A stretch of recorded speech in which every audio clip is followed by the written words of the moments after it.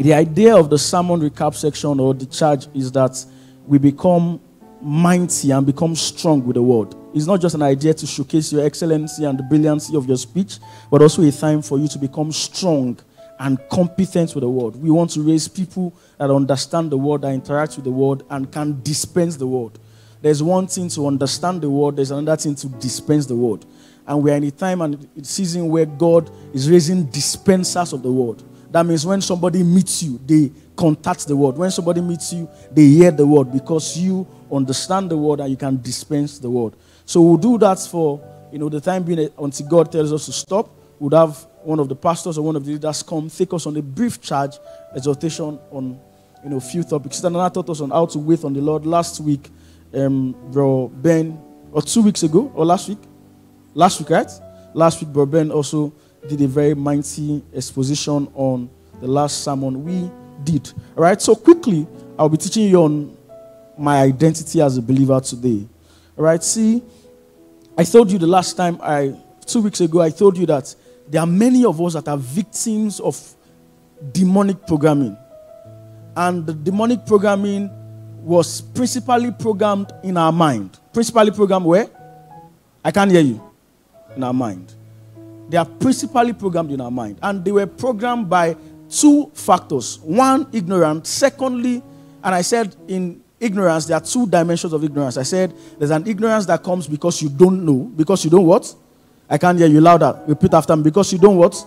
No. That's the generic definition of ignorance. Because you don't know. But there's another layer of ignorance that comes because you have been taught a lie. And you either have been taught a lie deliberately or unknowingly. There are many of us that are victims of a lie. For example, some of you, your mother told you that if you pass under a cloth, under a rope with a cloth, there is a curse. So I know a brother that told me that anytime he's about to pass under a rope, you know what rope is? Earlier. How many of you know what do they call it in English? A proper word for it. A spraying cloth rope. What do they call it? Proper word for it? Hallelujah. Some of us were from clothesline. Perfect. Hallelujah. That's English. Right? I think that's a good one. So the brother said anytime he wants to pass under the clothesline, he will remember that his mom told him, don't pass there because there's a demonic implication to it. So there are many of us that are victims of programming by either error or by ignorance. We are victims of programming by either what? Error or what? Ignorance. And so many of us, even as believers, are still under that bondage of that error. Because even though we are born again, we are a new creature, we didn't enter and approach God without undoing those errors. We didn't undo them. So there are many erroneous principles and patterns. There are many demonic programs that you have in your mind because of the lie that you have been taught or because of your ignorance of your mind. And I told you, we saw in scripture, in 2 Corinthians 11, I think that was the first scripture we read. 2 Corinthians 11 verse 3, the Bible says that don't be deceived. He said, but I fear lest by any means, as the serpent beguiled Eve through his subtlety, so your mind should be corrupted from the simplicity that's in Christ. He said, I fear. It was Paul speaking. He said, I fear that by any means, you don't become like Eve, that was beguiled from the simplicity that is in the gospel of Christ. I fear. You know why Paul is saying I fear? Because Paul has seen a lot of Christians that they've been beguiled from the simplicity of the gospel. They've been deceived. They've been taught a lie. Do you know the Bible says, Paul was talking to the Galatian church. He said, who has bewitched you, the Galatian church? He said, you have started in the spirit, now you are being perfected in the flesh. So there are many times where we start in the spirit, we become perfected in the flesh. Because at a point in our journey, in our walk with God, we encounter the lie. There are many things that we do today that are lies, but we don't know, honestly and sincerely, we don't know. And a lot of us are victims of those lies. We honestly don't know.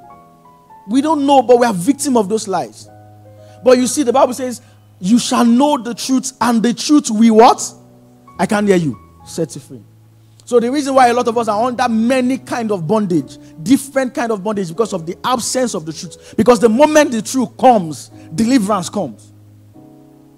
I told you last Sunday, the Bible says in Isaiah 54 that we read, that the way you are created, God said, I created the blacksmith that bloweth the coal. I created even the blower and the destroyer. He said, no weapon fashioned against you shall prosper. And I told you that God has given you the way God crafted you, He crafted you in such a way whereby there's no weapon design that can prosper. And I know that even though this is scripture, you are remembering somewhere in your heart the last movie you watched. Hallelujah. Are we together? The last movie you watched that somebody was in the shrine and said, Michael, hallelujah. How many of you watched that kind of Yoruba film? How many times did I call you and say, and then they do? But the Bible says there's no definition and no enchantment against Jacob. So if it happens to Michael, it's not a proof that it will happen to you. Are you with me? Are you with me? So many of us who have been beguiled from the simplicity of the truth. And so one of the things that we are trying to labor to do is to bring us into the reality of the truth of God's word. 2 Corinthians 10 verse 5. I think this is a very profound scripture. I read from verse 2 Corinthians 10. I don't know why the media can't project for us. 2 Corinthians 10. Are you there? Are you there? Are you there? So let's read from verse 2. But I beseech you that I may not be bold when I am present with you without confidence, when with I speak to be bold against some, which think of us as if we walk according to the flesh. For though we walk in the flesh, we do not war after the flesh. Though we walk in the flesh, we do not what?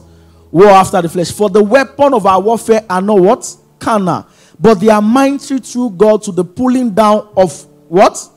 Stronghold. Mighty through God to the pulling down of what? First, stronghold. Secondly, casting down imaginations and every high thing that exalts itself against the knowledge of God, and bringing into captivity every thought to the obedience of what? To the obedience of what? Christ. Bringing into captivity every thought to the obedience of Christ. It means that every thought that you have, it must be under the subject of the principle of Christ. Bringing every thought, bringing everything into captivity to the obedience of Christ. So the first fundamental thing that you need to notice is that there are many of us that the war that we are fighting, hallelujah, hallelujah. So the scripture is trying to define spiritual warfare. The first thing the Bible says is that the war that we are fighting is not carnal but spiritual, right? And he said one of the ways to fight the war is that you must cast down imagination. Cast down what? I can't hear you. Imaginations. You must cast down every stronghold. He said pulling down strongholds, casting down imaginations, and every high thing that exalts itself above the knowledge of Christ. So the first principal warfare that you need to fight is the warfare of imagination. It's the warfare of stronghold. It's the warfare of every thought that goes beyond the principle of God. That's your first warfare. And this is where many lose. Many lost in the battle of life because their imagination even can fail them. Do you know the Bible says, unto him who is able to do exceedingly abundantly above what you can what? Ask or think or imagine. So even God answer your imagination. Even God answer what you think about. So if you don't think right, you don't get right answer. The Bible says in 2 Corinthians 5, it said, know no man after the flesh. There are many of you that you have been known inside the flesh. You have been known in the confines of the flesh. But the Bible talks about that if any man be in Christ, he is a new creature. And all things have passed away. So the first thing you need to understand in coming to understanding your person or your identity as a believer is first that you are a new creature and all things have passed away. And in understanding this, you must first do. You must first lay aside every stronghold. Lay aside imagination. Lay aside every high thought. And bring them under the captivity of Christ. Hallelujah. Hallelujah. Ephesians 1 verse 18. Let's read Ephesians 1 verse 18. I'm trying to read a few scriptures to give us understanding. Ephesians 1 verse 18. If you are there. Ephesians 1 verse 18. I don't know why this is not being projected. Ephesians 1 verse 18. He said, the eyes of your understanding being enlightened, that you may know what is the hope of his calling, and what is the riches of his glory, of his inheritance in the saints. He said, let's read from 17. He said, let's read from 16. Cease not to give thanks for you, making mention of you in my prayer, that the God of our Lord Jesus Christ, the Father of glory, may give unto you the spirit of wisdom and revelation in the knowledge of him. He said that your eyes of understanding be enlightened, that you may be able to know what is the hope of his calling, and what is the riches of his glory, of his inheritance in the saints, and what is the exceeding greatness of his power to us world who believe, according to the working of his mighty power. Working of his mighty power. That your eyes of understanding may be enlightened. That your eyes of understanding, that's the first foundation of every believer. That your eyes is open. That your eyes of understanding be open. That you know the hope of your calling, the exceeding greatness of his power. That you know the exceeding greatness of his power. You see, many of us don't know what God has done for us. And so we don't know who we are. And when you understand what God has done for you, you understand who you are, and it will be easier for you to interact with the things that you see around you. 1 Peter 1 verse 3. 1 Peter 1, if you are there. 1 Peter. Right, 1 Peter 1 verse 3.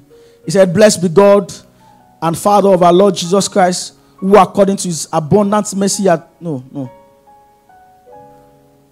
1 Peter 1 verse 3. Okay, I think 2 Peter 1 verse 3. Alright, 2 Peter 1 verse 3. Praise God. He said, according as his divine power has given unto us all things that pertain unto life and godliness. Tell your neighbor, according as his divine power. I can't hear you. Speak to your neighbor perfectly. It's louder. According as his divine power, he has given us, he has given me all things that pertain to life and godliness. He has given you. Tell yourself, he has given me all things that pertain to life and godliness. He's not going to give you. No. He didn't say, I will give you. He didn't say, when you ask me, I will give you. He said, according as this divine power, he has given you. It means that God is saying that you don't have any reason to fail. I have given you all things that pertain to life and to godliness, according as his divine power. He said, through the knowledge of him that has called us unto glory and virtue. And I think I need to teach here. So the Bible says, according to his divine power, he has given to us all things that pertain to life and godliness. So by his divine power, we have two things. Things that pertain what? To life, and what pertain to what? Godliness. Are you with me? Are you with me? So by his divine power, what do you have? Things that pertain to life and things that pertain to godliness. But the Bible now says that you will understand this thing, or you will enjoy this thing through the knowledge of him who has called us unto glory and what? Virtue. And I think I need to teach you. Listen. So according to his divine power, he has given us what pertains to life and what pertains to godliness. I remember the Bible says, as many that receive him, to them he gave power to become the sons of God. So when you receive God, the divine power comes inside of you. Hallelujah. Are you with me? And then when the divine power comes inside of you, there are two things the divine power can do. Divine power can answer every matter of life. And it can answer every matter of what? I can't hear you.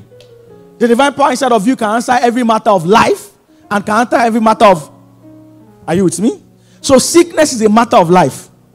The power to deal with sickness is inside of you. Are you with me? Are you with me, guys? The power to deal with sickness is inside where? I can't hear you louder. Is where? Inside of you.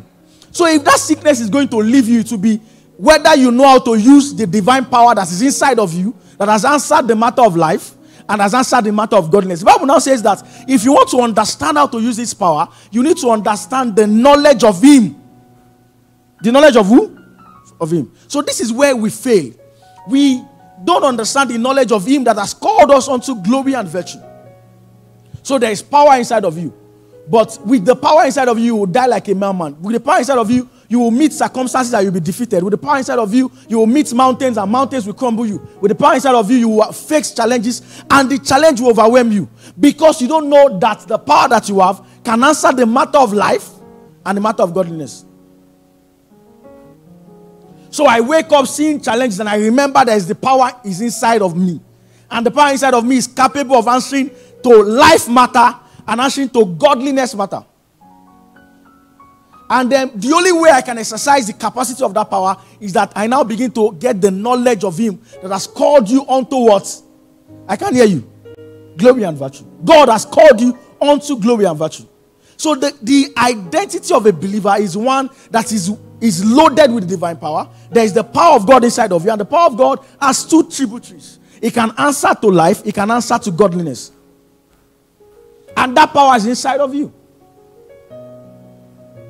So you're not looking for the power anywhere, it's inside of you. And that power inside of you can answer to life matter, it can answer to godliness matter. All you need to do is to get the knowledge of him that has called you.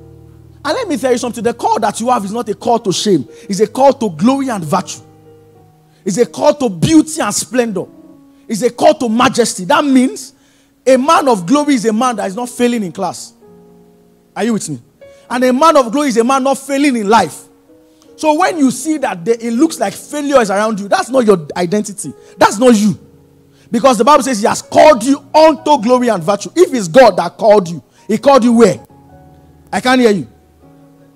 And let me explain a little bit about glory for you. Let me explain what glory means. Glory is the brilliance of God.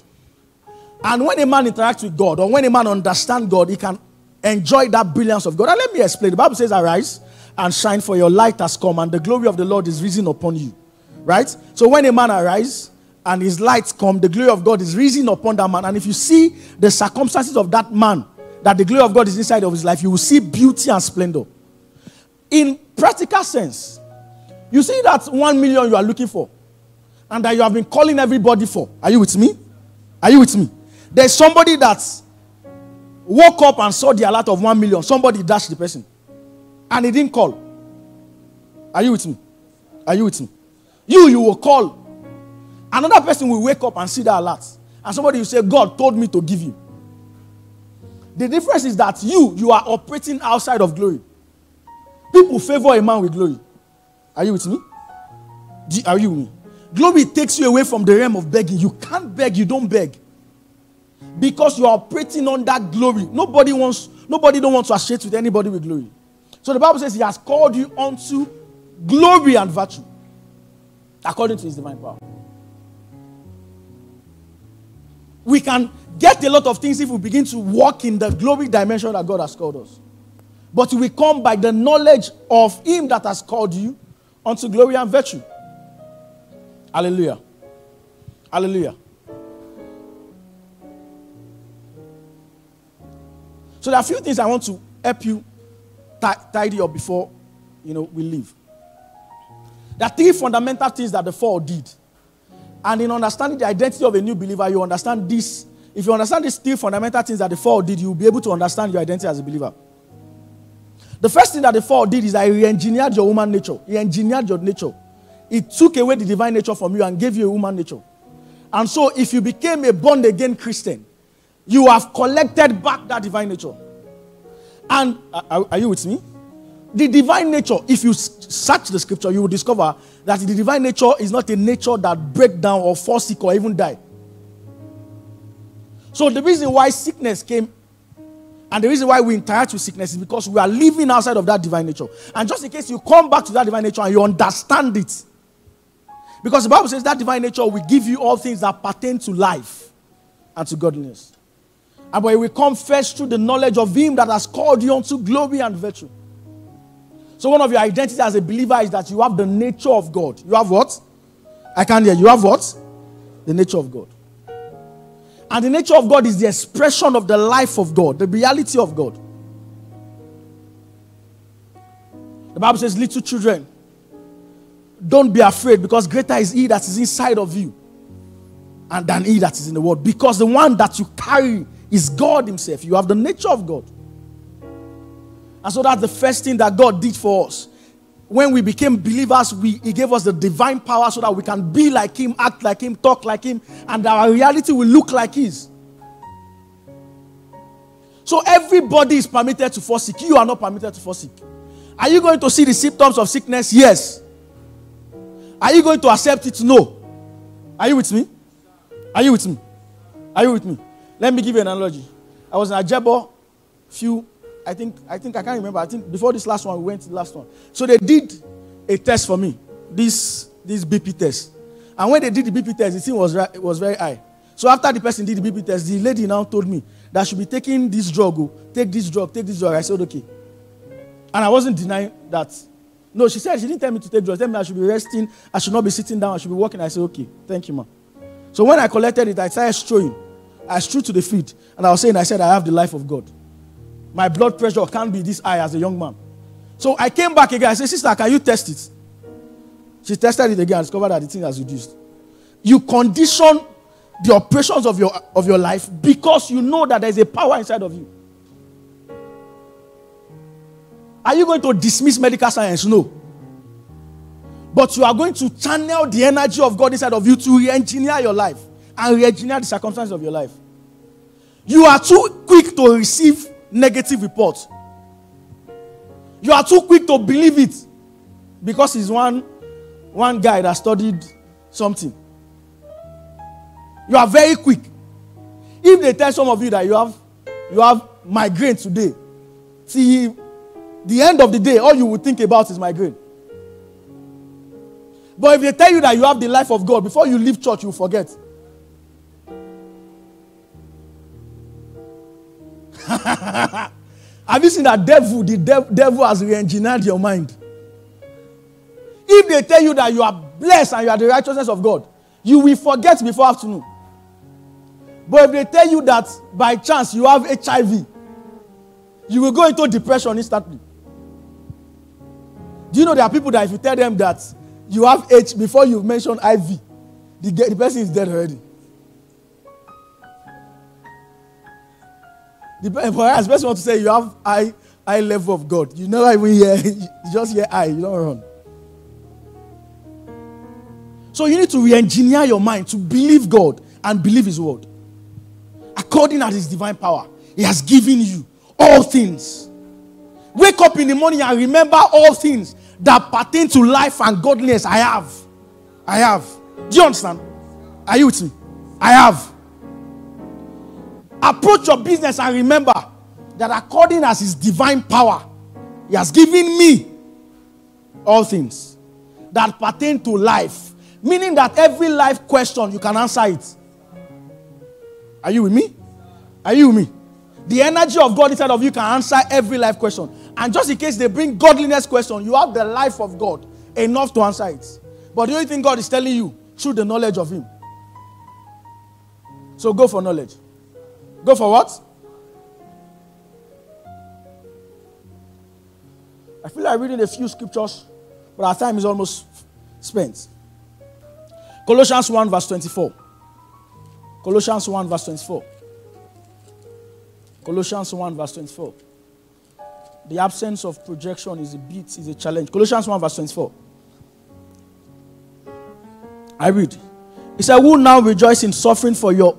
Colossians 1 verse 24, okay? It said, who now rejoice in my suffering for you and fill up that which is behind of the affliction of Christ in my flesh, my body. Wherefore I am made a minister according to the dispensation of God, which is given to me for you to fulfill the word of God. Even the mystery which had been hid from ages and from generations, but now is made manifest to His saints, to whom God would make known what is the riches of His glory, of His mystery among the Gentiles, which is Christ in you. I can't hear you. Christ in you, the what? Let me explain. I think we went there. Christ in you, the hope of glory. Meaning that your destination, as long as Christ is inside of you, is where? Glory. See, listen, guys. Listen. You don't look like it here, but your final bus stop is glorification. It doesn't matter what your village chief priest is doing. As long as you believe the word of God, where you will end at the end, your ultimate end is glorification. The ultimate destination of your life is beauty and splendor. It doesn't matter how much you have failed. The ultimate end of your life is where? I can't hear you. Do you know the funny thing about this thing? Is that when the devil gives me a situation or circumstance that don't look like glory, I tell him the ultimate end of my life is glory. So when things are looking like they are bad, I tell the devil the ultimate end is what? Glory. Because the Bible says he has called us unto glory and virtue. And then Christ in you, as long as Christ is in you, the hope is glorification. I know they've tagged you before now that nothing can work. And I know that in your village things don't even work. But as long as Christ is in you, your own hope is changed. Because some people, their hope is suffering. Some people, their hope is affliction and pain. But your own, as long as Christ has come into your life, your hope is glory. So as believer, your identity is that of a man that God has called. And the hope of glory is inside of you. And all things that you need for life, all things that you need for godliness is inside of you. You can't be stranded. Tell your neighbor, you can't be stranded. I can't hear you louder. Preach to your neighbor, you can't be stranded. Your ultimate end is glory. No, talk to your neighbor. You are not saying it with faith. Your ultimate end is glory. That's your ultimate end. And there's nothing the devil can do about it. There's nothing. I mean, there's nothing.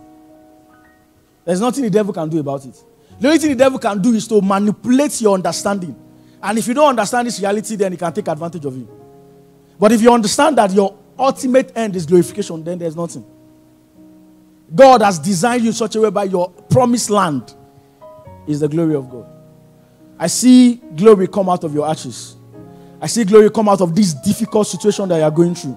I see the Lord bring beauty out of this difficult scenario that you are in. I see that mess change to a testimony.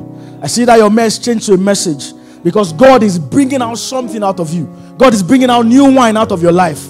Out of your shame, God is bringing out glory. Out of your pain, God is bringing out life and testimony. You are the blessed of the Lord. You are the saint of the Lord. The Bible says the one inside of you is greater than the one in the world. Nothing can overtake you. Nothing can overthrow you. Nothing. No river is big enough to overrule you. I see beauty out of your life. I see splendor out of your life. And I see the Lord change your story. The Bible says we all with unveiled faces, we are beholding him as in the glass. And we are being changed from one level of glory to another. We are being changed from one level of glory to another, one level of beauty to another, one level of testimony to another. That's what I see for your life. I see you move from obscurity. I see you move to limelight. I see you move from weakness. I see you move to strength. I see you move from sickness to whole, to perfect health. I see the Lord beautifying your life. And I see his glory on your life. Because you are the child of the Lord. You are the city set upon a hill. Nothing can hide you. You are the light of the world. Nothing can hide you. Nothing can stop you. You are the best God created. You are the best God created. You are the best God created. You are the testimony. You are the answer prayer to your family. You are the answer prayer to your generation. Because the Bible says, Christ in you, the hope of glory. Nothing. Your life can't come short of glorification. Nothing. Forget it. And just in case they try, the Bible says they shall gather. But as long as the gathering is not by me, it won't stand. I can't hear you. Can you stand on your feet and say it won't stand? I can't hear you better. It won't stand. I can't hear you. Talk to the devil. He can't stand. Tell the devil he can't even walk. I can't hear you. Talk to the devil in 1 minute. He can't walk. Because my hope is glory. He has given me all things that pertain to life and godliness. There's no money you are looking for that you can't get. There's nothing you can't get. There's nothing you can get. Lift your hands and just give him praise. Give him praise. Lift your hands and just give him praise. Thank you. Give him praise in 1 minute. Say Lababoya Sandaya. Just lift your voice and pray in the spirit. Just digest this thing, this truth in the spirit. 1 minute, pray in the spirit. Louder, stronger. My time is fast spent, but just 1 minute, everybody, let me hear your voice. Pray in the spirit. Thank you, Lord.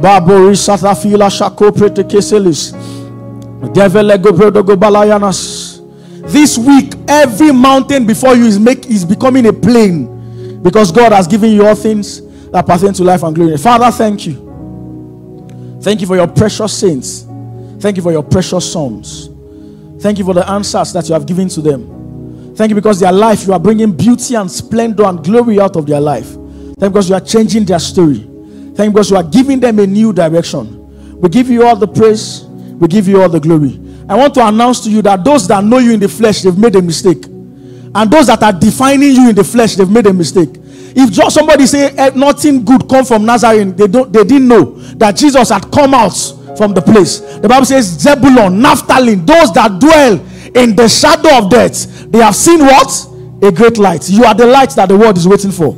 Something special is on your head. The Bible says, arise and shine, for your light has come, and the glory of the Lord is risen upon you. Can you celebrate Jesus? Give him praise. Give him glory. Thank you, Lord.